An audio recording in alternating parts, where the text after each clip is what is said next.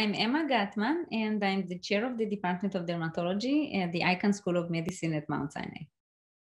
So atopic dermatitis, or eczema, how the public may know it, is a very itchy disease that involves erythematous or red patches that can be either localized to the face, to the hands, to the folds, or for patients that have severe atopic dermatitis, they may be actually on the entire body. So there is a very strong genetic component to atopic dermatitis. About 80% of the patients will have a family member either with atopic dermatitis or eczema or asthma or hay fever, basically one of the what we call allergic diseases. But 20% of them will not have a history in the family. And when you start getting lesions, it's usually within the first year of life. And 85% of the patients will have the atopic dermatitis starting before the age of 5.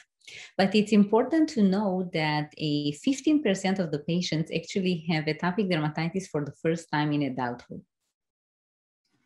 Again, there is a genetic predisposition, and when we start getting, or patients start getting atopic dermatitis, there are increases in immune molecules called cytokines. And the immune molecules that are increased are particularly Th2 cytokines, such as IL-4 and IL-13, and also other cytokines. But IL-4 and IL-13 are many times at the center of atopic dermatitis, and they are the ones that are increased at disease initiation and also when the disease is perpetuated in the chronic form like we have in adults. So, AD is a really devastating disease for patients, particularly those with significant involvement. And when I say significant involvement, is atopic dermatitis that is involving multiple body surface areas.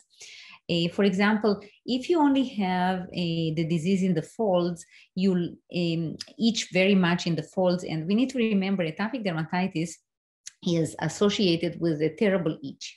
When you ask patients sometimes to rate the itch between 1 to 10, they will go to 8 to 10. So really a terrible itch that bothers their sleep and their well-being, and it really relates to how much of your body surface area is involved. Because if you have only 2 to 3% is one thing, but if you have 30-40%, you can imagine you have no quality of life. You are itching the entire day, you cannot function, you cannot sleep, and many of the patients cannot sleep, and then the next day they are a wreck at work, they cannot function, and it was shown that patients with atopic dermatitis have increased divorces, they don't perform sometimes well at work, at school, and definitely we needed better treatments for atopic dermatitis for these reasons. So, until just a few years back, we didn't have any approved medication for moderate to severe disease patients except oral prednisone. That was changed when a new biologic medication, dupilumab, came along, and that medication was approved about 4.5 years ago. It's called Dupixent now, and it's a monoclonal antibody that is being injected every 2 weeks, and it targets IL-4 receptor, and this is why it targets IL-4 and IL-13, the immune molecules that I mentioned that are at the center of the disease. And now we can treat patients with a safer, much safer drug than before, because oral prednisone and also other immune suppressants that we were giving patients are not possible to give long-term because they have many, many side effects. And not only that, for example, when you stop oral prednisone, everything comes back with a vengeance. So we needed better treatments, not only to control the disease, but to enable giving the patients the treatment long-term, because these are chronic diseases. So eczema or atopic dermatitis, it's a chronic disease, and we needed treatments that we can give long-term. I'm very excited about the idea of also providing patients with an oral medication, because while dupilumab or Dupixent really revolutionized the field of atopic dermatitis because we had a safer drug than before that we could give patients long-term, this is an injectable. And as you know, many patients would not like the idea of injecting themselves every 2 weeks and would prefer an oral. And the Lancet paper was an oral medication, an oral JAK1 inhibitor called upadacitinib, and also will be called Rinvoq. And that study showed that both doses, the lower dose, the 15 milligrams, and the 30 milligrams, the higher dose, were highly efficacious for patients with atopic dermatitis. And the beauty of it was that the induction of the response was quite rapid. So within the first few days already, the itch was much better controlled, really within few days. And by week 4, most of the effect of the drug was already achieved and maintained towards week 16. That was the primary endpoint. So very quick mechanism of action of this drug to alleviate the itch and also improve the red patches that the disease is associated with. So at week 16, many patients were clear or almost clear. In fact, this drug achieved perhaps the best clearance rates that we've seen so far at week 16.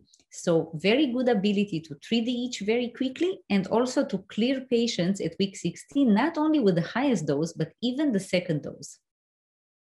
So I'll tell you a secret. It may not be such a secret, but I myself had atopic dermatitis in childhood, and adolescence, and even now I have it, but it used to be much worse than now. Now I only have it mild in the winter sometimes, and I guess it's close to home. I wanted to find a solution to something that is very dear to my heart, and also my entire family is allergic.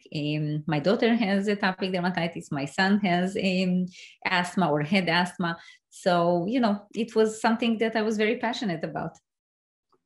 Yeah, it's a super exciting time for this disease, both in terms of topicals that are developed now, because we also didn't have any topicals approved for a long time. And those that are approved either have black box warning or are only mildly efficacious. So now there will be a new generation of topicals also.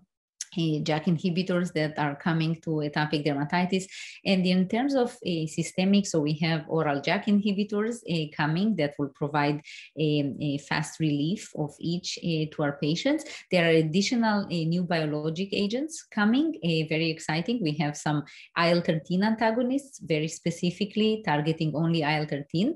And we have some additional molecules that have suggested from early clinical trials that maybe they are disease modifying, and this is a new concept for atopic dermatitis, such as OX40 antagonists. So as I tell my patients, the future is much brighter, and we need to remember this is the most common disease we now have in dermatology, but I think in general this is the most common inflammatory disease at all. From all the inflammatory diseases, it involves 7% of the American population, and 20 to 30% of these are moderate to severe. So definitely there is a huge unmet need for patients with more severe disease and also with mild disease.